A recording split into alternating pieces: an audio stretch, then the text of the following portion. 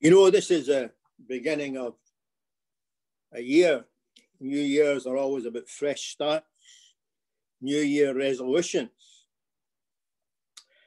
And I thought about a fresh start in our Christian life for 2021. We're talking about fresh starts. I did something this morning, which some of you maybe noticed, some of you didn't. They don't start staring at my face and putting it big on the telly, but I changed my appearance slightly. First time ever I've did this for as long as I can remember. So some of you will be scratching your heads saying, what's John done? I've not had a facelift.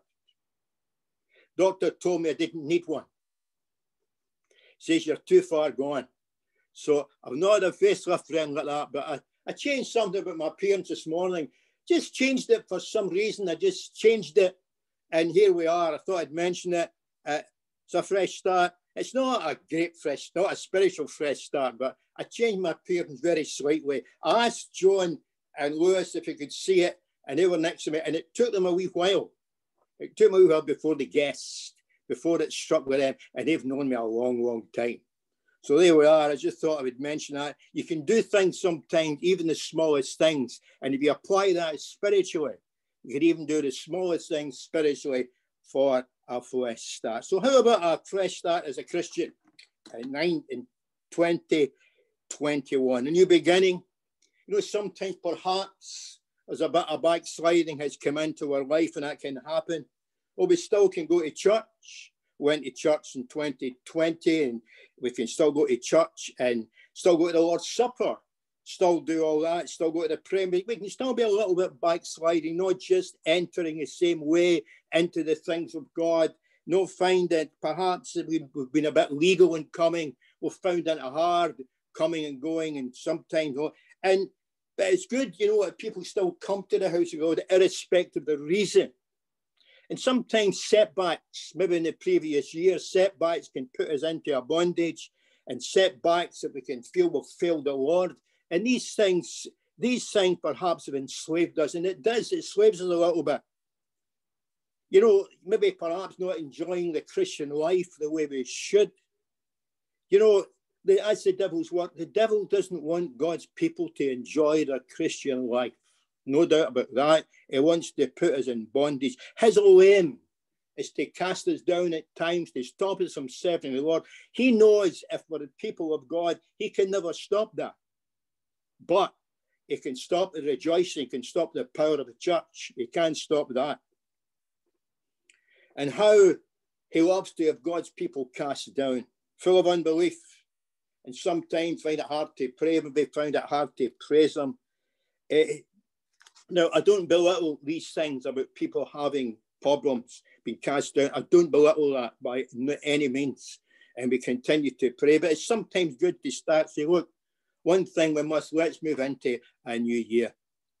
You know, I was reading a preacher the other day, and he says one thing. He says, we must make peace with our past. And one thing he mentioned that was very good. He says, that includes forgiving others. Sometimes you don't forgive, that can cause a problem. And you'll take the same problems into a new year, because unforgiveness can create other problems in your Christian life. And sometimes if you take an unforgiving spirit into the new year, your problems will still be the same. So these problems can always start. It's various things like that. And we say, well, look, let's have a new beginning, 2021. Regards forgiveness, a little scripture in Matthew 6:14. Jesus says, for if ye forgive men their trespasses, your heavenly Father will forgive you. But if you forgive men not their trespasses, neither will your heavenly Father forgive you. But the verse I'd like to dwell on as we go into the verse now is verse 10. Is verse 10 of John 10. The thief cometh not but for to steal and to kill and destroy. I am come that they might have life and it might have it more abundantly. It's the second part of that verse.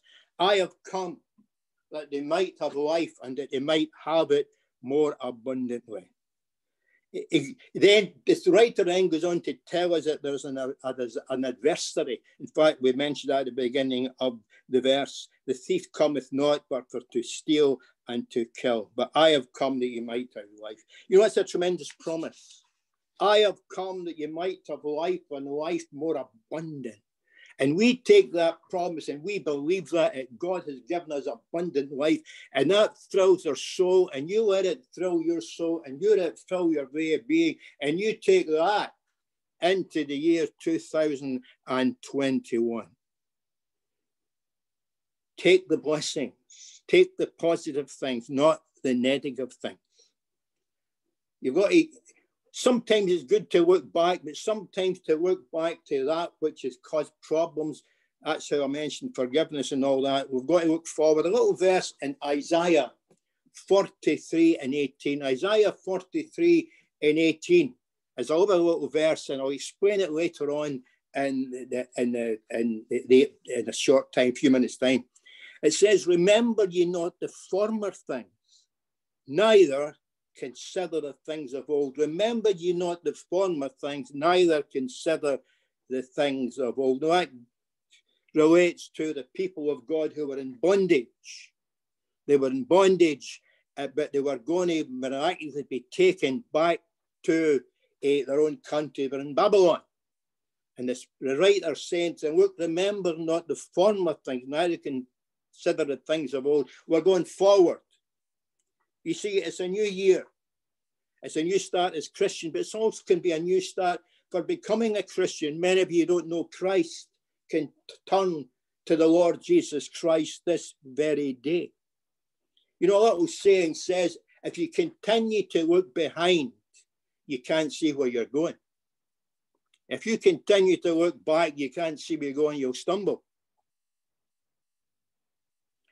If we're going to move on to new things in Christ, we must press on. Philippians 3 and 14, the Apostle Paul speaking of that little verse when he says, press on towards a mark. Press on towards a mark of the high calling of God in Christ Jesus. The Christian life is all about going forward. It's not remaining still sometimes, or even going back, which is worse. It's going forward all the time. You see, it's so easy to dwell on the past. An old guy like me can dwell in the past, and old people like me say, oh, things were not what they used to be. And you hear that so often, but we've got to keep going forward all the time. This is now 2021, a new year for new beginnings. And let's look forward that God will bless us in 2021. Oh, he's blessed us in the past, but he'll really bless us. Will this be the year of revival? Will this be the year of having a new pastor, a new man of God in Zion Baptist Church?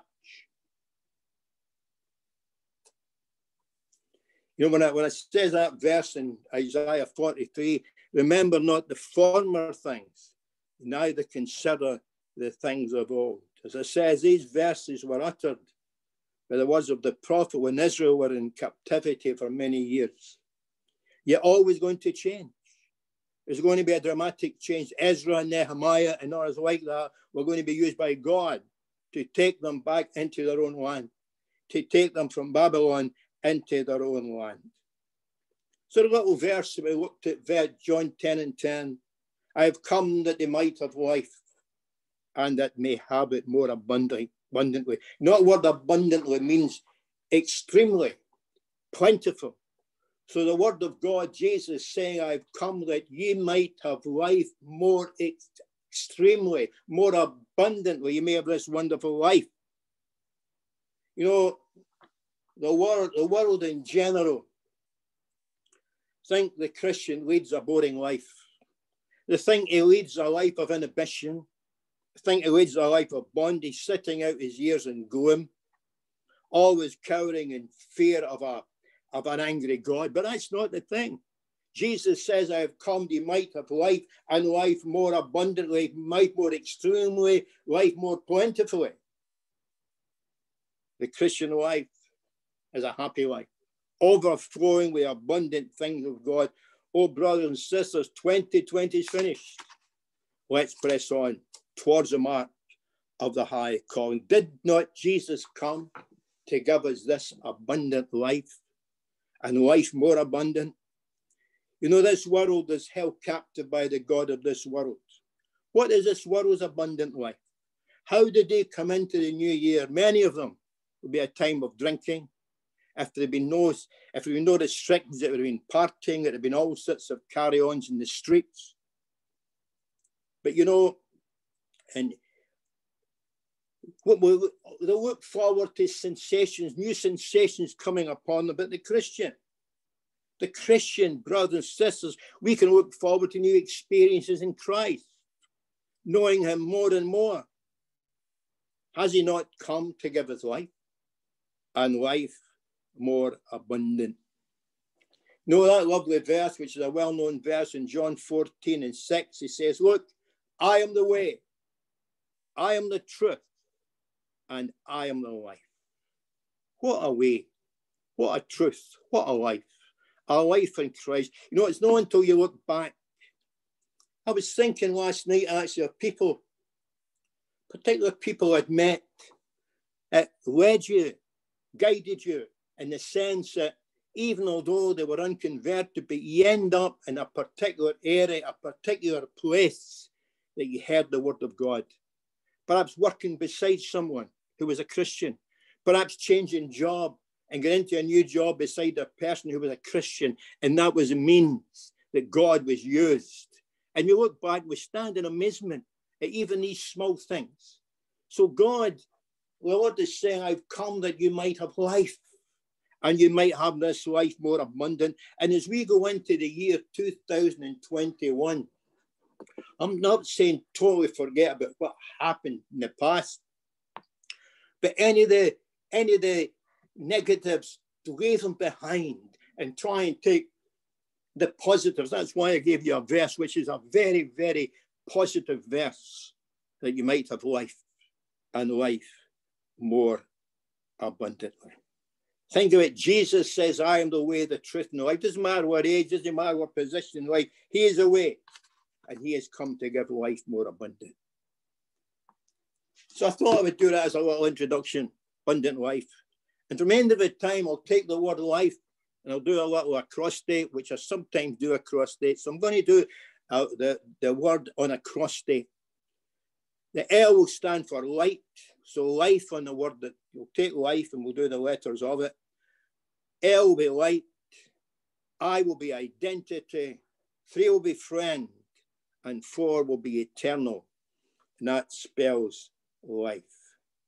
Light, L for light, John 8:12. That beautiful, lovely verse in John 8. Oh, how we love that verse.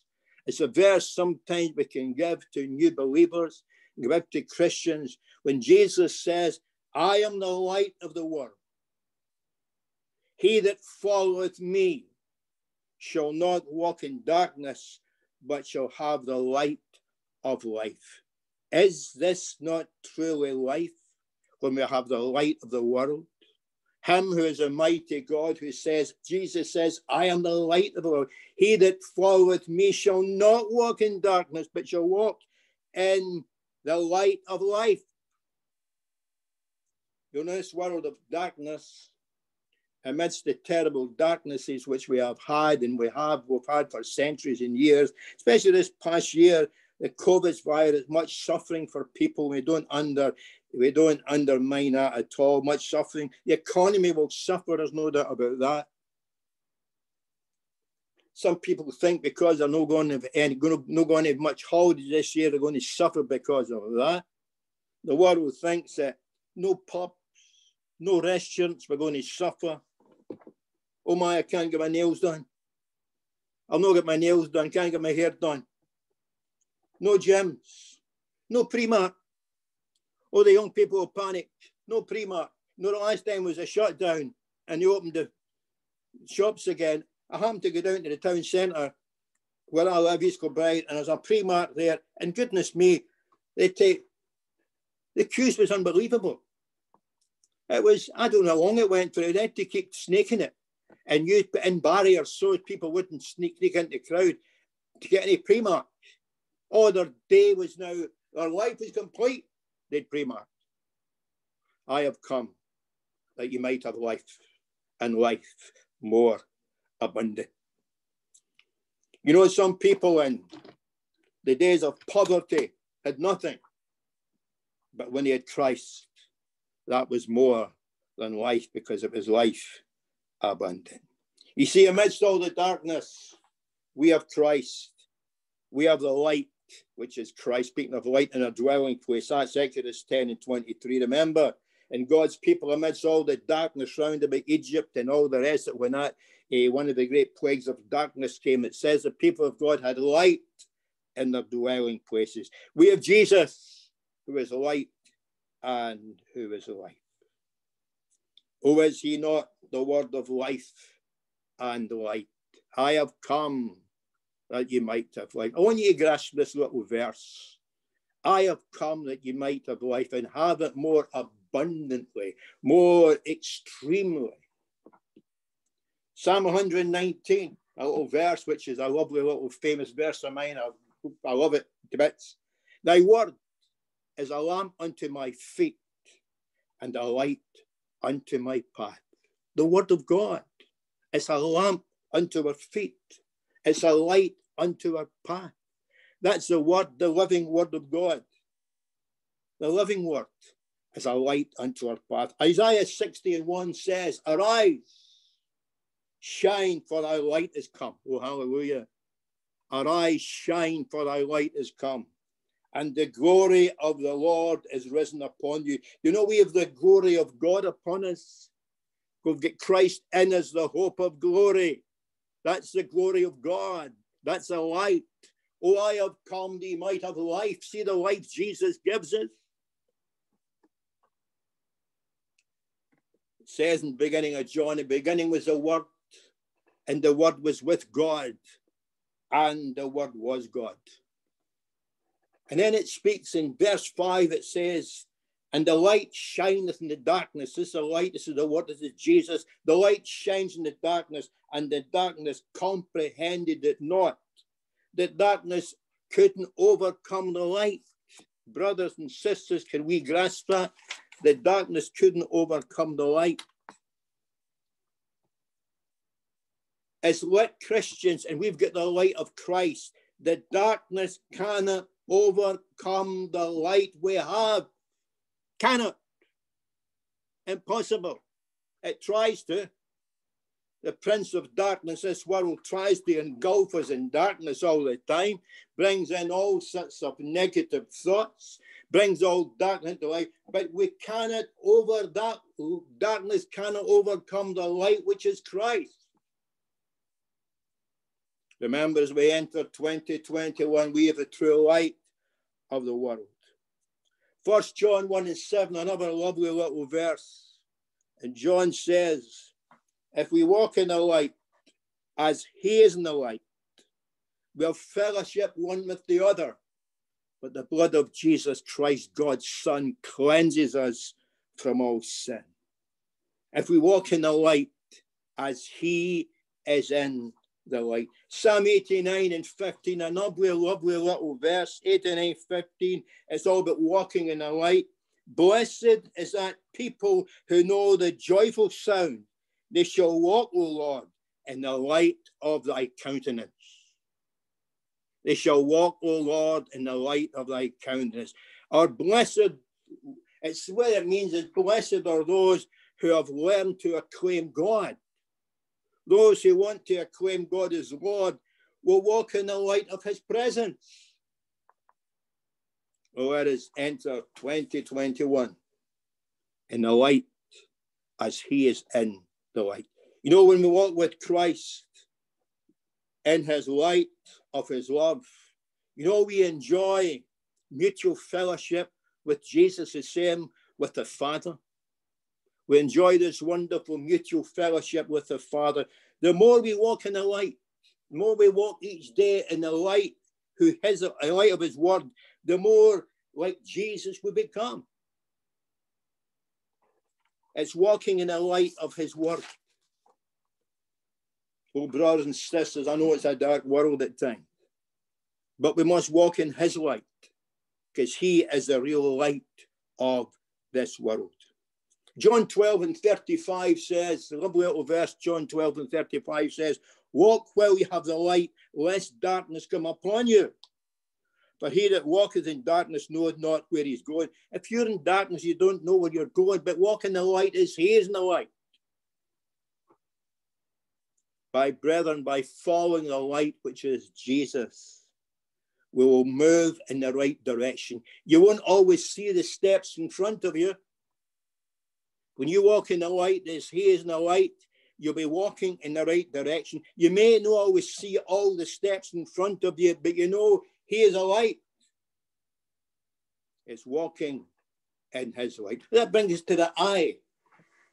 So with light, with life, first letter light, now we've got identity or identify. Because of the light, because of I've come that you might have life and life more abundantly.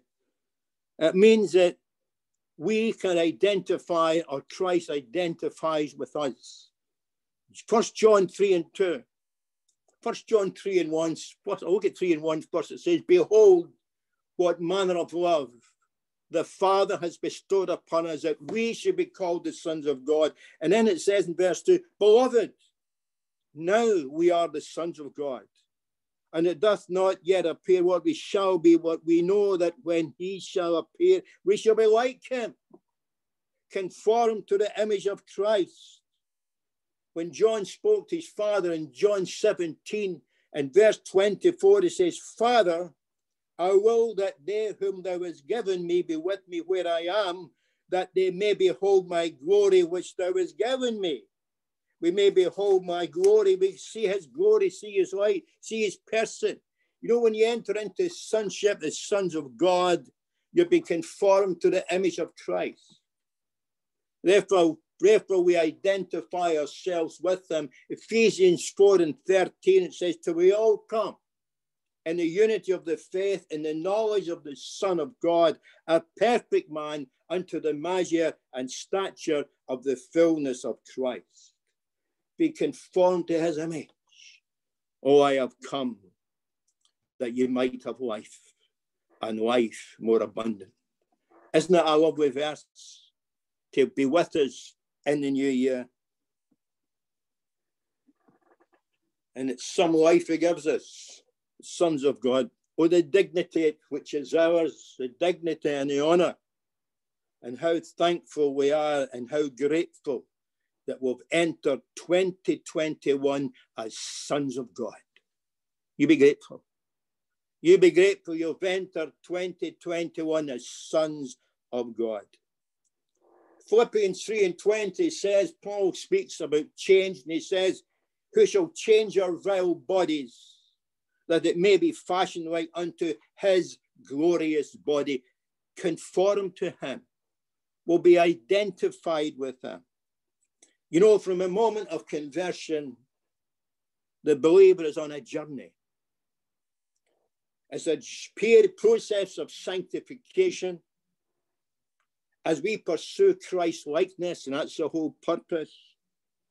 And Paul exhorts us to press on towards the mark of the high calling which is in Christ Jesus, until we shall see him as he is.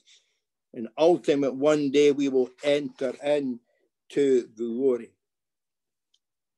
You know, as we progress in the Christian life, as we follow his light, we are being identified with the Lord Jesus Christ. Oh, I have come that you might have life, and life more abundant.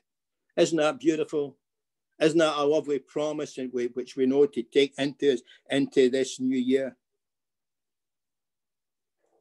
So we looked at light, identity, and the F in life now speaks of friend. Oh, he's the light of the world. We can have his identity, Christ in us, the hope of glory. But this is amazing, unbelievable. He is a friend that sticks with closer than a brother. John 15, verse 15. He says, henceforth I call you not servants. That sometimes could mean, I call you not slaves. I call you not servants. For the servant knoweth not what his Lord doeth, but I have called you friends. Friends, verse 14. It simply says to his followers, ye are my friends. You know, these are the words of Jesus to his friends, the disciples who followed him. Although he knew he would be denied by one of them and abandoned by the most of them, he still calls them his friend. That's beautiful. Oh, brethren, this is a real friend who says he will never leave us nor forsake us. Although at times we can treat him shabbily, we can treat him not very nice, he still calls us his friends. Jesus, who it says of Jesus in John 1 and 3, all things were made by him and for him. There's not anything made that was made. He calls us, he says, ye are my friend. He's called the mighty God, the everlasting Father in Isaiah 9, the Prince of Peace. He says, ye are my friends. John 17 and 8 says, ye are my friends, because he had made known unto us the things that he heard from his Father. When John 17, he's making known things to us through the word, the things that he's heard from his Father. And that's what he reveals to us because we are his friends. Lovely to say, it's so down to earth, isn't it, that little statement? It's so personal, so lovely, so humbling. Ye are my friends. What a friend we have in Jesus, as a hymn writer says. What does it feel to be like a friend of Jesus? You know, people can, I mentioned this before, people can boast of perhaps being an old friend or an old school friend of someone who maybe became some sort of celebrity. I know about two who became a sort of celebrity in Scotland anyway, who were school friends of mine. Just two, but Jesus calls us his friend. Jesus is a friend of sinners. You know, the world doesn't call him their friend. Do we tell people he is our friend? Do we tell men and women, do we tell them Jesus is a friend and we are a friend of Jesus? So we looked at life. I have come that you might have life and life more abundant. From that, we looked at light, identity, friends. And finally, the last word, the E, is eternal. So we come in at John 10 and 10, I have come that you might have life and life more abundant. What greater abundant life can Jesus give us but eternal life? Verse 20 of John 10. John 20 of John 10. And I shall give unto them eternal life. I shall give unto them eternal life. His friends. And they shall never perish. Neither shall any man pluck them out of my hands. It says in 1 John 5 and 11, and this is a record that God hath given to us eternal life, and this life is in his Son. He that believeth in the Son hath everlasting life. John 3 and 36. Oh, we came in at that verse, didn't we? I have come that ye might have life, and life more abundantly. And we looked at light, identity, identify, friends, eternal life. Now the Apostle Paul says in Philippians 4, I learn whatsoever state I am, I've learned with to be content. Now what was Paul's called the great jewel of Christian contentment? What was Paul contentment? He knew Christ. I have come that you might have life and life more abundant. He'd come to know the Savior. Perhaps as the verse says, he'd come to know abundant life. Oh, he thought he had life as a very religious man. But he came to know the real life. which is the Lord Jesus Christ. Now, my time's nearly over. Brothers and sisters, as we begin a new year, remember that little verse, He has come to give us life, and life more abundantly. You know, the world wonders what life is all about. Often the world says, oh, what's life all about? You say to them, well, I'll tell you what it's all about. It's all about abundant life. It's all about eternal life.